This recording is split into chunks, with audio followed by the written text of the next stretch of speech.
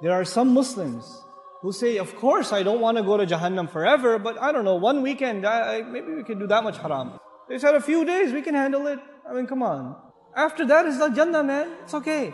So then you party here, you pay one weekend price, and then you go back to Jannah. What's the big deal? Allah says, those are not Ibadur Rahman. Ibadur Rahman are the people, the special people to Allah are the people who say, Ya Allah, I don't want to see Jahannam, not for a day, not for 2 days, not for a minute, not for a second. I don't want anything to do with Jahannam. Bismillahirrahmanirrahim.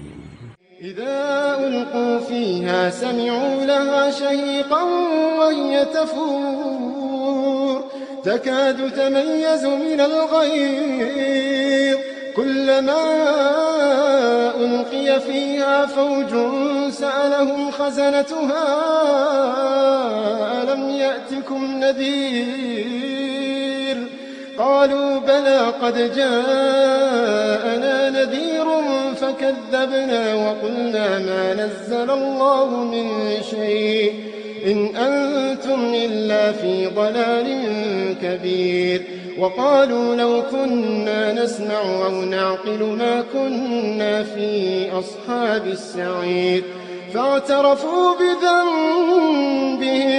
فاعترفوا بذنبهم فسحقا لأصحاب السعير.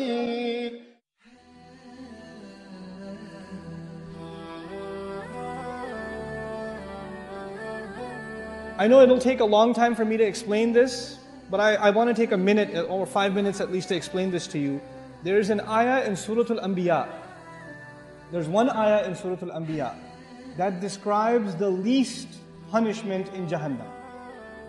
Jahannam is described in so many places in the Quran, but the least, I mean the easy punishment of Jahannam is described in Surah Al-Anbiya.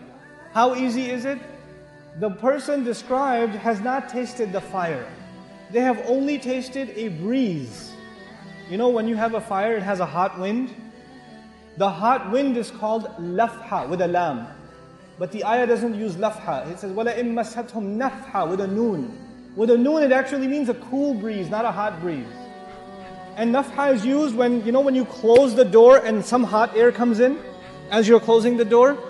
That the air that comes in or goes out, that's called nafha. Allah says those people will taste a nafha, air. Not even inside Jahannam, where? Outside. They haven't even gone in yet. And they didn't taste fire, they didn't taste lava, they didn't eat anything. They're just exposed to air. And it touched them barely. Massathum, it barely touched them. Split second it will touch you. That's it. And it won't even be the full-fledged air, it will be very little bit of air. Just tiny little bit, so it's not even the whole door was opened and the wind came in. A little bit of it opened and a little bit of an air came out and you felt it on your skin just for a split second. And then this is the only torture this person received. There is nothing else yet. And they're not even in hell yet, they're still outside. That's evident from the word nafha. He says, Ya waylana, the person swears, I have never felt more torture ever in my life. This is the worst, I must be in the worst part of hell.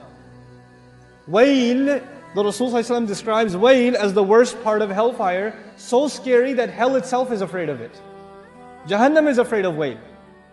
And this guy says, I must be in wayl. Ya waylana.